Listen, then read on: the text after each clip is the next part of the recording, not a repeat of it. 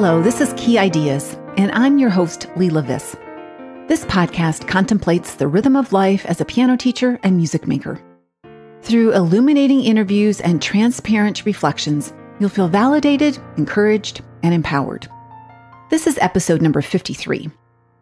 It's puzzling why it's taken 3 seasons for me to finally schedule Chrissy Ricker as a guest. Her pieces are played in just about every one of my lessons. Students beg me to play her music. I'm not kidding. In our conversation, you'll learn how Chrissy naturally fell into composing and the 3 standards that each of her pieces must pass in order to find their way into our studios and into our students' hands. You'll adore her teaching tips too. I promise you are in for a treat. But first, here's more about Chrissy. Chrissy Ricker is a pianist, teacher, and composer from North Carolina. She received her Bachelor of Music and Master of Music degrees in Piano Performance and Pedagogy from Meredith College in Raleigh, North Carolina. A nationally certified teacher of music, Chrissy is an active member of the Music Teachers National Association, North Carolina Music Teachers Association, and Raleigh Piano Teachers Association. Chrissy specializes in creating engaging original music and arrangements for musicians of all ages and skill levels. To date, she has published over 40 collections of piano solo and duet music for students that are available from Neil A. Chose Music Company, Piano Pronto Publishing, and SMP Press.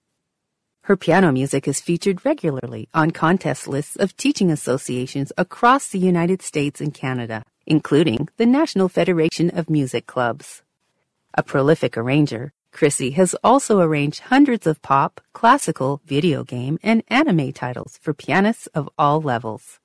Now, here's Leila with Chrissy.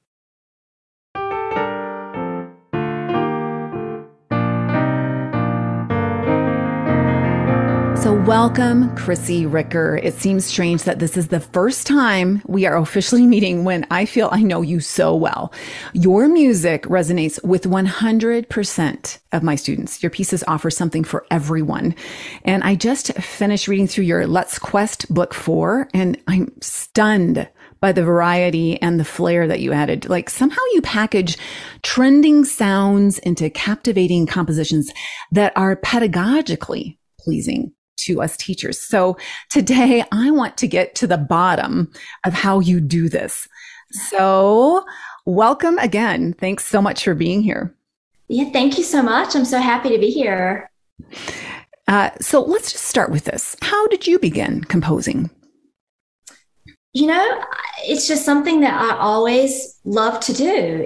Ever since I was a little girl taking piano lessons, it was something that came very naturally to me. It was just like sitting at the piano and creating stories using music. So I don't really know where it began. It was just something that was always very natural to me. And did you continue that into college, and take some official composition classes? I did. I actually never had any formal composition training until I went to college. And so that was really my first experience having a composition teacher, taking classes like instrumentation and orchestration and learning more of the craft of composition. So that was something that I really enjoyed. Okay, you did enjoy it, because I've also heard that. Okay, yes, go ahead. I enjoyed it, but it was more of an academic style of composing than I probably preferred. I'll say it that way. But I learned a lot. I don't want to say anything too negative about my experiences, but it was not writing in the style that I find myself writing in today. Mm-hmm. So you're learning a craft, and that's what I've heard too, is that sometimes composition, a major in composition, can ruin the creative soul or something. So it sounds like it didn't do that. It did bolster your skills and gave you the tools. Right. Well, and I actually majored in piano pedagogy. And so I minored in composition. So I really, I feel like having that background in piano pedagogy taught me all of the things that I needed to use when I was composing for students. So, but it wasn't really probably, I'd say 10 years after I graduated from college before I started really pursuing composition heavily again by writing for my students. And that's kind of where it all took off for me on my current path. And number one, I wish I would have done exactly what you did, is do something in composition. I never did. I did one course, I think, in my undergrad. But secondly, also, I think, your combination of skills is why I adore your pieces so much and why students like them as well. So was there anyone in your path as you come to where you are today that inspired you in particular? Well, I draw inspiration from so many different styles of music. I love film music. I love video game music. I love rock and pop music. And of course, being classically trained, there were classical composers that I always loved. I love like the romantic character piece composers like Edvard Grieg. So I have so many different types of inspirations, I think, that I try to combine when I'm writing for students. And I think that's hopefully one reason that my music maybe seems kind of fresh and fun and contemporary, because I am kind of melding these different sounds together. Oh, you're doing it so well, because that's what I noticed. Yeah, there's a waltz in your Let's Quest Volume 4, or it's not called a waltz, but it has it feels like a Chopin. Yes. Okay. Yes. And what I noticed right away is it didn't fall into some of those traps that students fall in when they're playing Chopin, because, Chopin's just a little bit harder. And then, you can get hung up on those, and you offer things that, yes, sound just like it or have that fresh contemporary sound, gives them that opportunity to play musically, but we don't get tripped up on certain things as much because you've got that pedagogical background. Right. And I try to incorporate as many patterns as I can. I think patterns really are key in helping things to fit under the student's hands well.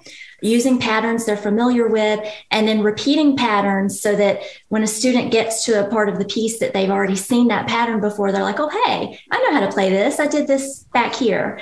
And so it just makes things, I think, come together really quickly for students. Well, two things that I think about right away are the fact that, yes, that's why I like your music so much, because I show them, oh, look, this is a 2-for-1. You just learned this and now it's right there again. They love that. And then the patterns. I'm a huge fan of pattern pieces. If you want to get a student playing, get them playing a cool pattern piece, and then they're having fun and they want to stick with it. And the other thing that I think of is that, did you ever know Robert Vandal at all? I love Robert Vandal's music. I met him once at a workshop he did here in North Carolina. Wish I had more of an opportunity to actually talk with him. But yes, he's definitely one of my inspirations in writing pedagogical music, because he writes those contemporary pattern-based pieces so well. Yeah, I love his music. Okay. Well, I am not surprised to hear that you are inspired by him, because I love his music as well. And I think that's why I gravitate towards yours as well, because you've got those patterns and the energy. He always had energy in his pieces. Yes. Even if they were lyrical, they still had energy.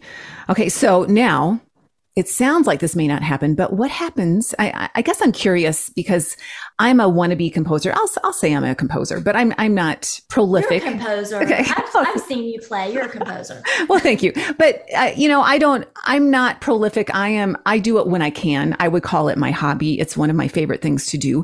But do you ever run into writer's block? Because it seems like you probably have deadlines, like, ooh, I got to get this book out. Do you ever have that part in your life where things aren't coming to you?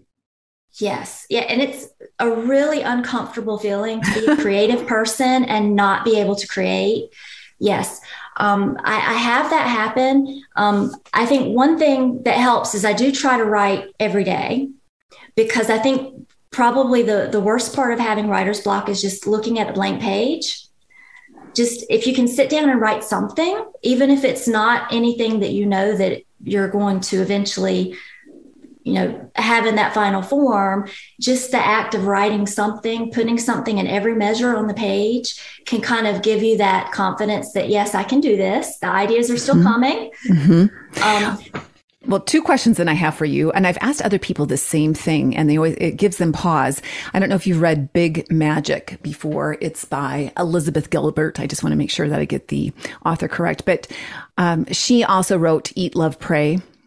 She's maybe known for that. So in Big Magic, she talks all about the fact that she had an idea and then didn't jump on it, and someone else took that idea.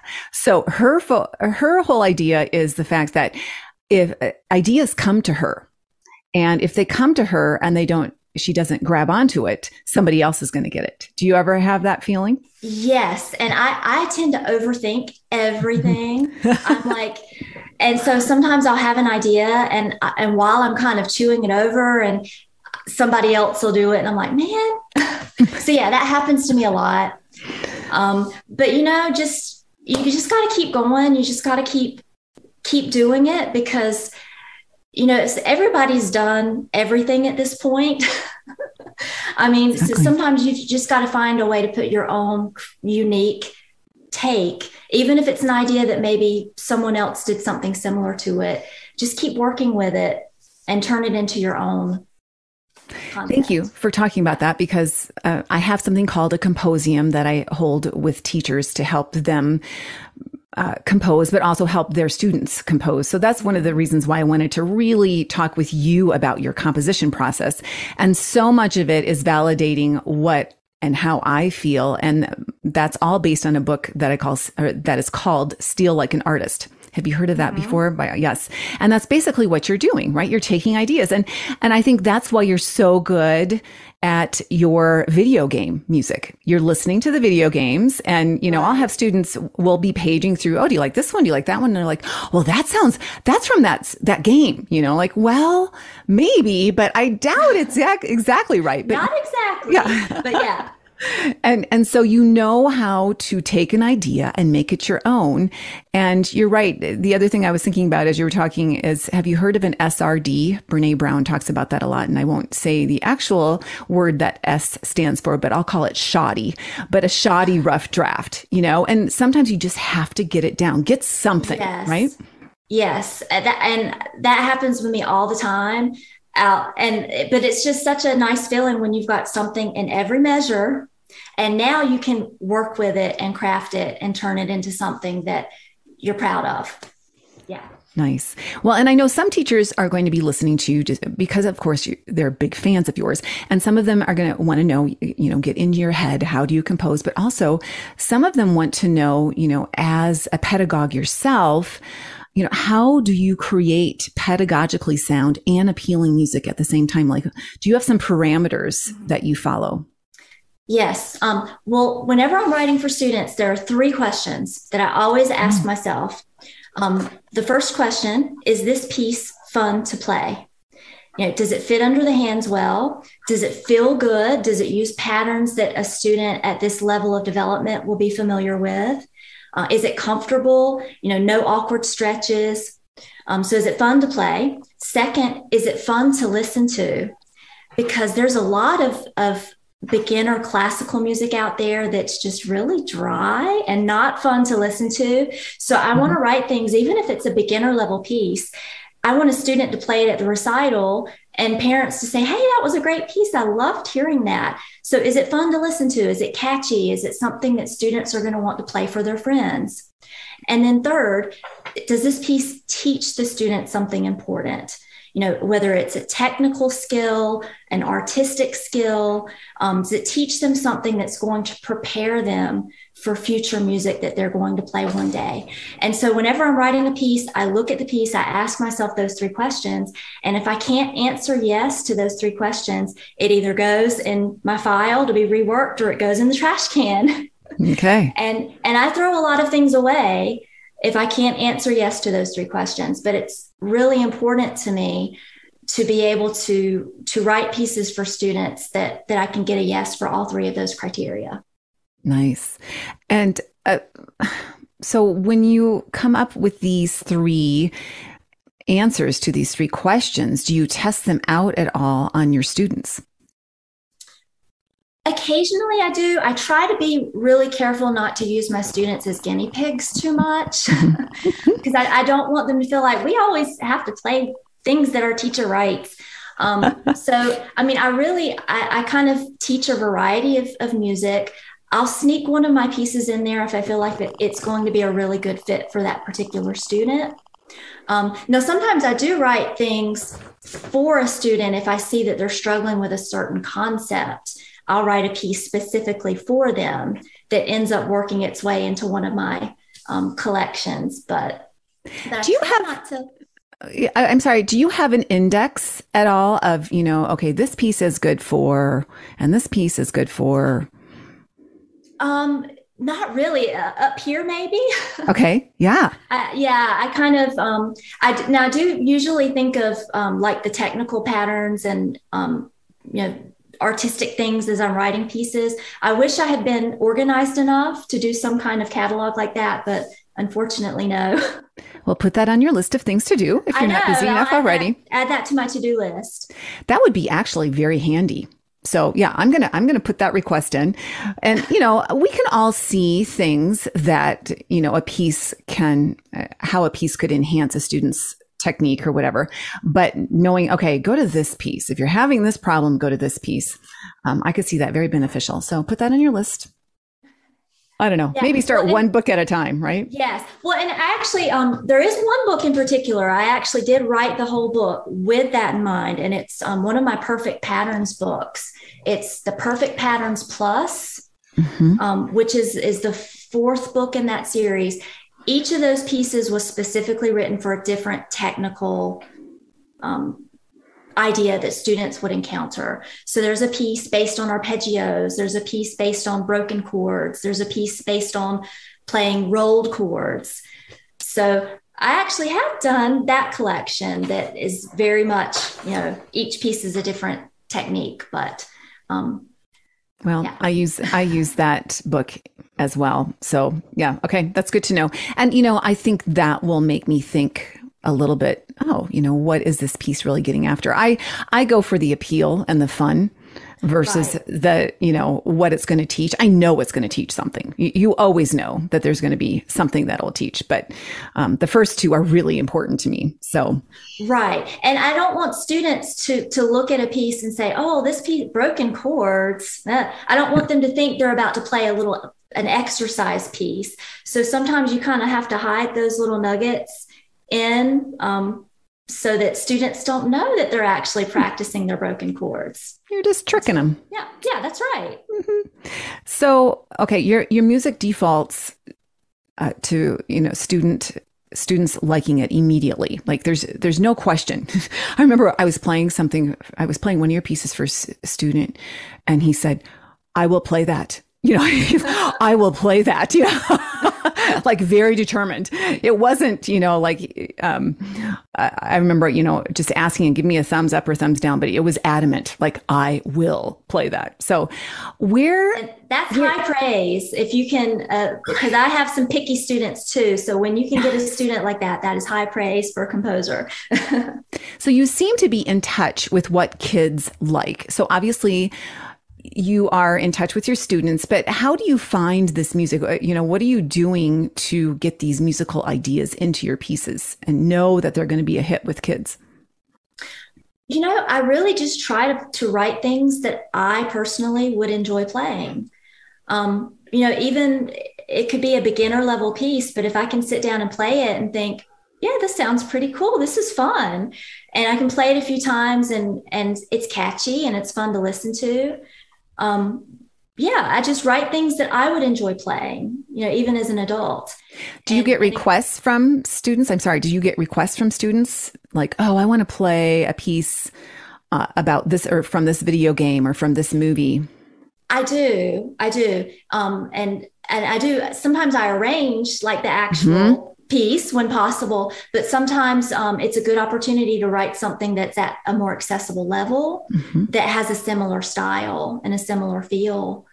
And that's something I love to do because I think if you can kind of take the essence of a genre or of a composer that students really like and create something that's accessible, then that's a really good way to get students interested in playing a piece, and kind of doing something that has that similar sound, but is more at their level.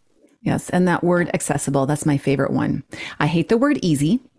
And I just accessible just means that you can grab onto it, you can play it and have fun with it. Maybe there's some challenges, but I totally agree with the fact that that's what's going to keep kids on the bench, is creating music that sounds like what they're hearing and what they like, but then letting them play it. So your pop covers that you are making, I love them because they're not crowded and cluttered with extra things that don't need to be there. Mm-hmm. I'm trying to think of the one that I can't remember now which one I got, but you know how you get a pop arrangement and then there's guitar tabs and there's the vocal line, and you've really, I don't want to, okay, I'm not going to say dumb it down, but you simplify things to the bare essence of what's going to sound good, what's going to make this pianist feel like, yes, I am playing this piece. Right. And sometimes there are things that are in the piece that maybe don't work particularly well for the piano. So you've got to think how a pianist would play this piece differently. If the guitar and the drums aren't there, what can I do on the piano that's going to make this sound good on the piano? So just kind of the approach to it and thinking of how you can make it fit what the student already knows. Right. Can be helpful. So are there any styles that you kind of stay away from? No. Nope. I will teach anything my students are willing to learn. And I've taught some things that maybe weren't my first choice for students, but I'm a really big proponent of the fact that you can find a pedagogical nugget in anything. And so if a student says, I want to learn this piece, even if it's something I think, okay, that's not something I would have picked, but I look for what I can teach the student with that piece and use that as a vehicle to teach, technique or theory or whatever it is. So yeah, I will teach anything. I will too, which is not an easy thing to do, but you're absolutely right. Yes. There's always a nugget. Someone he had a whole book of video game music, and this composer was quite something with his choice of chords and all that kind of stuff. And this was a newer student who didn't know anything about chords, but he knew he liked the sound. And so I was pulling him back. Okay, here's the 4 chords that are usually used in most music. And now you're going to take a look at what this guy's doing. And so we really got under the hood, and then it was fun for me and fun for him. We'll be right back. Do you struggle with helping students to understand how to shape and play a beautiful phrase? I did until I turned to storytelling as my teaching method. Hello, my name is Kay Lowry. For years, I have told my students a fairy tale to inspire their imagination and help them understand how to shape a phrase. Recently, I realized I needed not only to tell them the story, I needed to show them the story in visual form. So I created the musical Magical Queen. In this fairy tale, a magical queen holds power over all the notes. She can wave her wand and choose a note in each phrase to be the queen note. All of the other notes have to serve the queen note. In this resource, students can click on audio files and have the story narrated for them. They can also click on examples of how to play the phrase beautifully and how not to play. That is boring and flat. You can even print a version to have and give to your students. My younger students loved the story, but my older students and some boys asked me for a superhero version. That led me to create Tonal and Sonica, heroes of the phrase. The story is very similar, but reads more like a comic book. Both stories feature 5 different scenarios in music and give tips on how we as musicians can select our own queen notes. My students really got into the stories and ignited their musical imagination. Teachers can read the story, talk about the examples, and even draw small crowns or jewels into a student's score as reminders of where the phrase is going. The result? Beautiful playing. You can print this resource or send it home digitally with my easy tips. Both stories are available at leilavis.com/K. You can use the coupon code K20, that's KAY20, for 20% off of all my products. Now back to our conversation. Yeah, sometimes I think you just have to, as a teacher, be open to some of these new styles and artists that, there's a lot of pop music out there I don't listen to, but my student will bring it in and we'll go through it together and I'll develop an appreciation for it, seeing it through the lens of them learning it. So, yeah. So let's get under the hood of your teaching. So if you are going to teach one of your pieces to one of your students, can you tell us a little bit about that process? Well, I really don't do anything differently with teaching my own pieces than I would do for anyone else's pieces. One of the big things I always talk about with my students is we try to get into the composer's head when we're learning a piece and figure out, why did the composer pick this title? Why did the composer pick this chord? Why are these notes staccato and these over here are legato?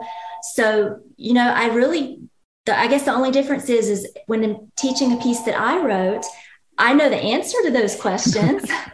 Whereas if we're doing a piece that Beethoven wrote, maybe I don't know why Beethoven picked that chord. I can guess. Right. But yeah, I really don't do anything differently because I want all of my students to go through the process of kind of understanding what the composer was thinking as they're learning the piece. Nice. Do you ever put whiteout on your name just so they don't know who it's by? Well, not really. I don't know if I've ever had to go to that extent. A lot of times I'll offer students pieces and not tell them I wrote it. And sometimes they'll be like, oh no, I don't want to play that. It's a little hurts my feelings a little. I'll just be like, okay. Yeah. Okay. But I don't make a big deal out of it. If it's a piece I wrote or someone else wrote it, I approach it the same way. Nice. So you ask a lot of questions, and then do you usually go section by section? Because that's what I love about your pieces is, we can chop it up into sections. Okay, let's look at this first pattern here, and this is the pattern you're going to work on this week. Do you do the same thing? I do. And sometimes I don't even do the sections in order. Sometimes I one of my favorite ways of practicing is starting at the end and working backwards, or maybe starting at the very trickiest section and working our way out. But yeah, it's definitely learning the patterns in the pieces first is a great way to do it, because then students feel really confident and comfortable because they're going to encounter those things in other parts of the piece and they'll already be familiar with them. Now, on your website, you have, of course, all kinds of music, but you also have tips for teaching.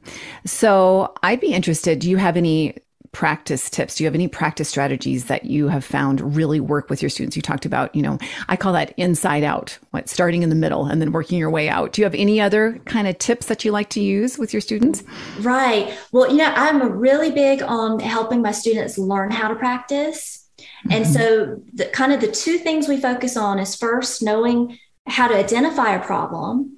So if they're working on a piece, they need to know, if they're playing a wrong note, or if they're playing without a steady beat, or if they're ignoring the dynamics, they need to be able to self-diagnose. And so just kind of leading them through questions. On my website, I actually have a little chart. I call it the practice cake. Oh, fun. And it's just a series of questions for each musical element. So for rhythm, for dynamics, for notes and fingerings. And we go through this series of questions for each element in the music so we can kind of diagnose if there are any problems that they're having.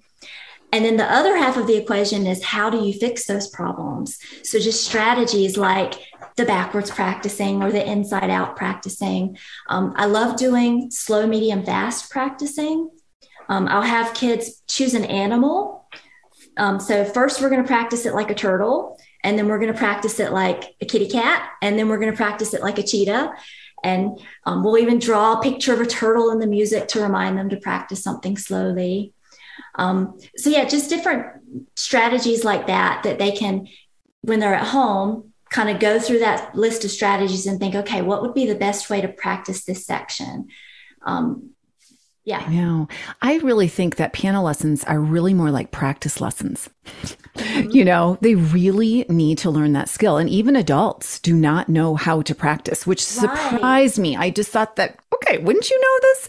But if you're not learning a new skill, if you have been working for 30 years at the same job, you're probably not practicing a new skill, right? So a lot of it is self-awareness. And I love the fact that you've got questions to ask and then strategies on how to fix things. Right. Yeah. And one thing that surprised me as a teacher, you know, a lot of times just students aren't listening to themselves. They aren't aware. Like a student will come in and have practiced a piece all week without looking at the key signature. Things like that you just take for granted, that students are going to notice. You can't take those things for granted. So yeah, so I think that's important, just to kind of guide students through that process so they know what to look for, how to break things down, and how to work independently so that they can do those things at home when you're not sitting next to them.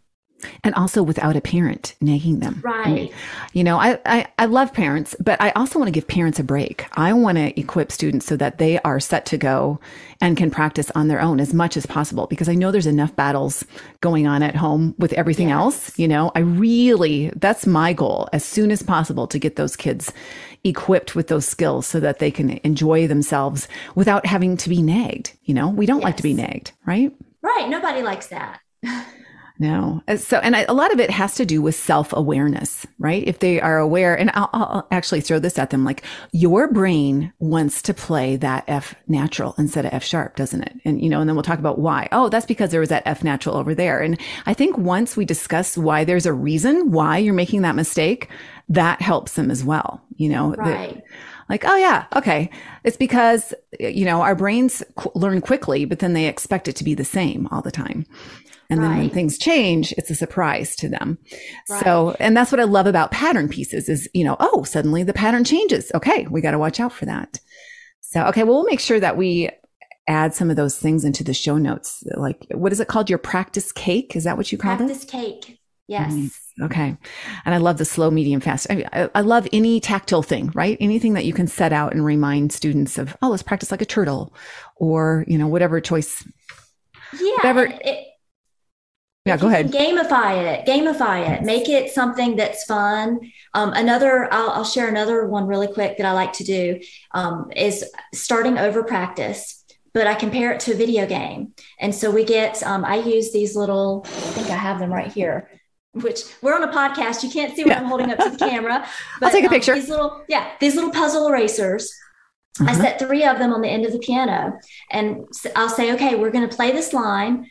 You've got 3 lives to get through that line without making a mistake. Yeah. If you make a mistake, I'm taking one away and you have to start over. And kids, this is like a video game. So kids are really familiar with this concept. Yeah. And so it's amazing to me. Students that like to guess at the notes will really slow down and pay attention and watch the music so carefully, because they don't want to lose their little life. They don't want to have to start that line over. So, you know, just little things like that to kind of make it more like a game, I think, can be really helpful when you're practicing. Oh, that's a fun idea. Because I've done, you know, okay, move it over to the other side. Once they get it right, move it over to the other side. But I love the 3 lives thing, or the 5 lives or whatever. Oh, this week you get 5 lives, you know, whatever. But okay, oh, that's fun. So now I got to get some little kitty cats. All of my gamer students love that strategy. Yes. Oh, that's fun. Okay. So then my next question was headed towards motivation, which we just talked about, that gamification. I bet your students just love to see Miss Ricker every week. Or do some of them show up and they haven't practiced? Well, yes, they do show up and they haven't practiced sometimes. I wish I had students who practice every single week, all the time. But, you know, like all students, there are ups and downs, especially some of my students who are, you know, high school, middle school, busy with other activities. But so there's definitely an ebb and a flow. But as far as motivation goes, I think probably the number one thing that I try to do as much as possible is give students choices. Mm-hmm. So choices about what repertoire we're working on. All of my students have a wish list that they keep in their notebooks. So they write down pieces that they're interested in playing.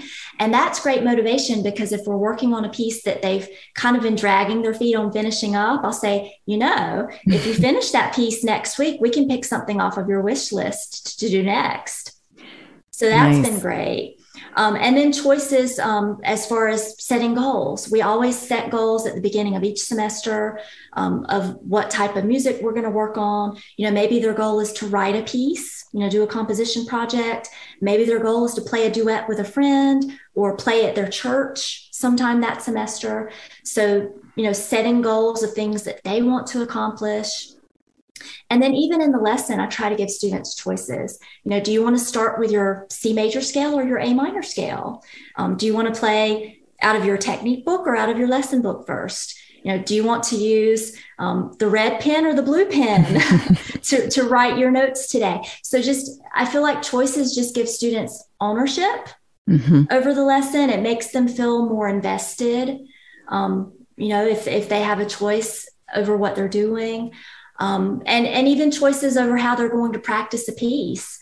I'll say, what strategies are you going to use to practice the piece this week? I want you to write down 3 things in your notebook that you're going to do this week. And then if they don't do it, I'll say, hey, you're the one who came up with that strategy. What's going on? Those were your ideas. So I think that's probably the number one motivational tool that I like to use, is just giving choices anytime I can. I have a sister who lives in Raleigh, North Carolina, but I think you're my other sister that lives in North Carolina, because you talk exactly the way I like to talk about practicing and motivation. It is all about choices, because if they take ownership, they will continue, right? And if you give them the skills or the strategies, choices of strategies, then they can start fixing it themselves. And that's what keeps them there, because it's their gig and not ours. Exactly. Yes. So now, what do you do when you want your students to improvise and compose? Like, do you do that on a regular basis? You said you let them make choices. Like, I generally have an agenda, like, okay, we're going to work on this and this and this, but of course they have choices on what repertoire. So how do you introduce those kinds of units in your studio? Yeah. I love, as I said, when I was growing up, I always loved improvising, composing, and being creative. So I always just assumed that my students were going to love it too. And I quickly found out that that's not always true for every student. For some students, it's very stressful, and they get really, scared to try to improvise. They're afraid of playing something that sounds bad. They're afraid of not having the music in front of them. And so very early on, I try to look for opportunities to be creative with the pieces that we're working on. So if we're working on a piece called The Lazy Elephant, I might say, what do you think the lazy elephant's going to do at the end of this piece? Can you show me a little ending that you think fits what the lazy elephant will do? Or I'll say, how would this piece sound different if it were called The Energetic Bunny Rabbit? And we'll create something using the same notes, but playing them in a different way. So just kind of looking for those creative opportunities. And then when we do improvise, it's something I like to do kind of if I have a few minutes at the end of a lesson, or just kind of fit in different places in a lesson. One of the first activities I like to do is 12-bar blues using the black keys. And so I set lots of parameters. And so I'll tell a student, okay, I'm going to play this pattern. I want you to use these 2 black keys and play quarter notes. That's it. So 2 notes and quarter notes. And so we'll do that activity at every lesson for a month, or maybe even 2 months, as long as it takes for the student to get comfortable with that set of parameters. And so I think it really just comes down to, looking for those opportunities to be creative and giving students lots of parameters so they feel safe and comfortable being creative, and just doing it as much as possible. Nice. I think it's fun when you give them all these strict rules about this is what you need to do, and then how fast they end up breaking them, right? Because they want to, or, they accidentally do something a little bit different, but like, oh, that's cool. That's your creativity showing up. Right. And some students do that and they're like, oh, wait, I wasn't supposed to. And I'm like, no, it's fine. Yeah. Oh, that's neat. And then do you have a lot of composers in your studio as well? Do they come to you for composition, or is that just part of the lesson at some point? Well, it's something I do with all of my students. Some students are really, that's something they really want to focus on. Other students, it's kind of, do we have to? And I look at composition as functional music theory. And so it's really important to me that students learn how to notate. They learn how to use chords and how to construct a melody. And so it's something that I do with all my students, but some of them do it more than others just because they really have a passion for it. Right. And I think my job is to expose them, our job as teachers. And then, I would hate it if someone someday graduates from my studio and, well, Miss Leila never did that with me. I guess I feel like there's a little bit of pressure to give them as much as they can so that they can look back and say, oh yeah, I did that. I remember doing that, which is a little different from the traditional style of piano teaching. I think we've kind of branched out from. Right. Yeah. And I what I find, and really thinking back to my own, piano lessons growing up, is I do try to incorporate lots of different musicianship opportunities. So improvising and composing and playing by ear and transposing and, all these things, because, some students might struggle in one area, but there might be another area that they really excel at. And so I know that at every lesson, I can give them something that they're going to be successful at. And so I and it makes the lessons more fun for me too, if I can incorporate this wide variety of skills. Every lesson's different, which I think is really fun and exciting. It is. We've got a great career, don't we? Yeah. Yes. Great job. So how do you balance?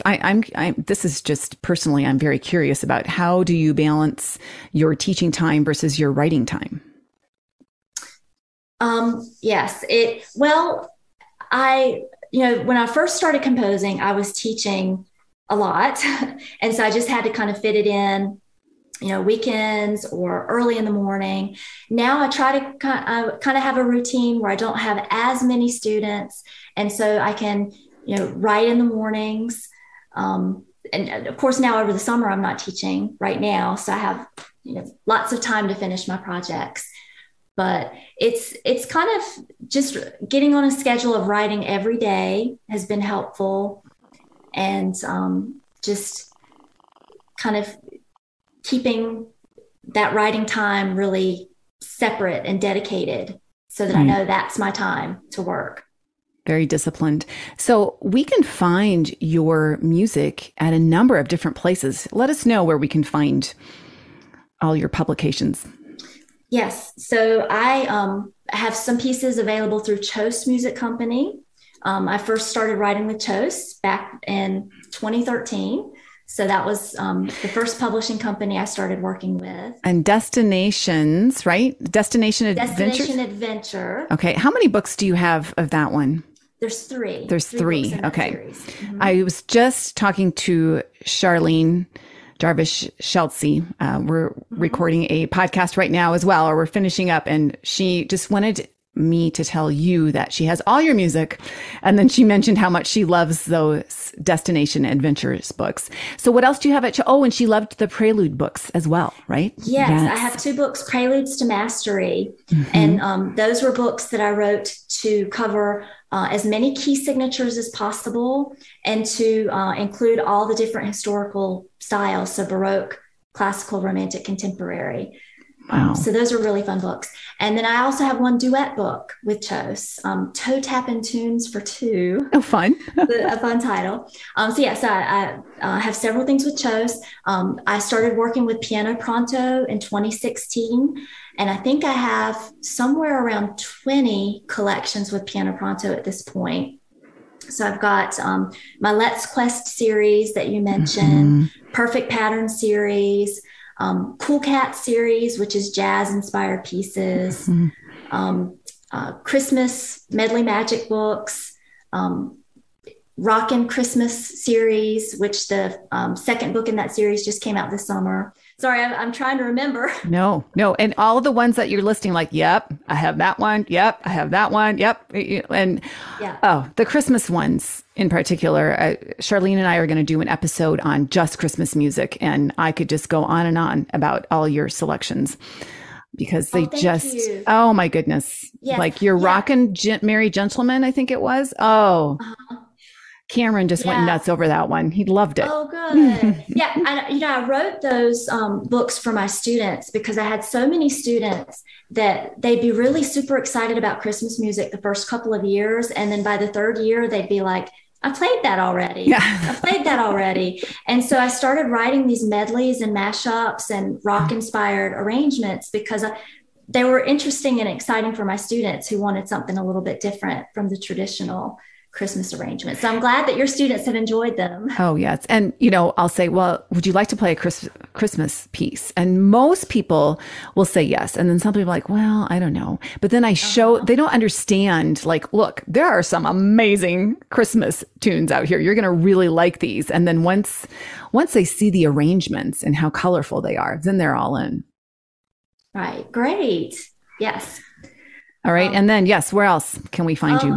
So the other place is Music Notes. So I started arranging with Music Notes. It's been a little over 2 years ago now. And so all of my video game, film, pop arrangements are found there. And that's been so much fun for me to be able to arrange all of those video game themes that my students have requested for years and years, and to be able to make these arrangements available for other teachers who have students that need accessible arrangements that they can play, at the elementary, late elementary, early intermediate levels. Huge gift. And the reason why you go through Music Notes is they own the copyright then, right? You don't have to worry about all of that. Exactly. Mm-hmm. No, that's fantastic that you've gotten that gig because, we need more of those arrangements when we go to, those digital catalogs, because a lot of them are just crazy hard or they've got way too much stuff in them that don't need to be there. So I'm so glad that you're there as well. And I was just referring someone I was referring your video game music to someone because they were in search of that. So I love having a solid answer. Hey, where do I go for video game music? That's actually from a video game. And I know exactly where to go. I go to Chrissy Ricker. Thank you. Yeah, that's been a big focus of mine because I have so many students who love video game music, and to be able to actually publish now these arrangements that are written for students and aren't, like you said, crazy difficult has been really fun for me. And now anywhere else, did I forget anything? I have a little bit on Sheet Music Plus. Oh, okay.